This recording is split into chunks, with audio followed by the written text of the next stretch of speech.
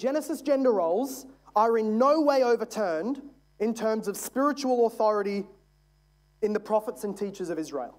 So in other words, let me just be very clear, because some of you are like a soft complementarian. I call those egalitarians or feminists, depending how good I feel about the day. But a soft complementarian would feel like some of this is okay to say in a small crowd, but this is a bit awkward and maybe not quite what our day needs. But on these things, you're not as clear scripturally. I'm hoping that this is grounding you deeper in Scripture. Never is the role of women in over 1,500 years from Moses to Jesus, in the whole Old Testament account, in over 1,500 years of Bible writing, God never overturns the biblical principle where the authority for teaching in spiritual matters would be given to the women. Priests and Levites of every rank who were the responsible teachers to serve God and teach the people, they were men. No female prophet ever appears in the Old Testament with anything like the public, authoritative declarations sent by God as the male prophets. Did God miraculously speak to both men and women? That would probably surprise most of us, how often that happened outside of the usual prophetic ministry. Yes. There were women gifted with receiving messages from God and speaking them. Did they both have similar jobs to do? Absolutely not.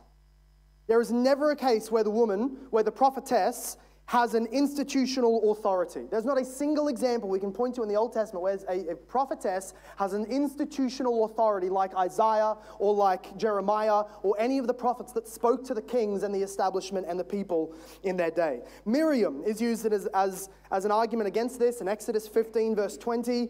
A prophetess, she's called, who after they escaped Egypt through the Red Sea, it says that she began singing and all of the women followed. I can't for the life of me see how that's an argument against what I've said already. She was gifted prophetically in the song and the singing, and the women followed. I'm amen in that. Huldah in 2 Kings 22, she was a prophet who spoke on behalf of the Lord, but hers was a matter of private consultation when asked. She did not walk the streets preaching and publicly exhortating in that way. There was no decrying the public sins in that way, similar to Sapphira in the New Testament. It was a personal matter of giftedness in a smaller, more domestic, more private consultation matter. Noadiah in Nehemiah 8:3, I read this as an argument this week. She's literally a false prophet against Nehemiah and God's purposes. Don't know why that's such a great example. But yes, she's called a prophetess, like Jezebel in Revelation. Not really a win. And then there's Anna.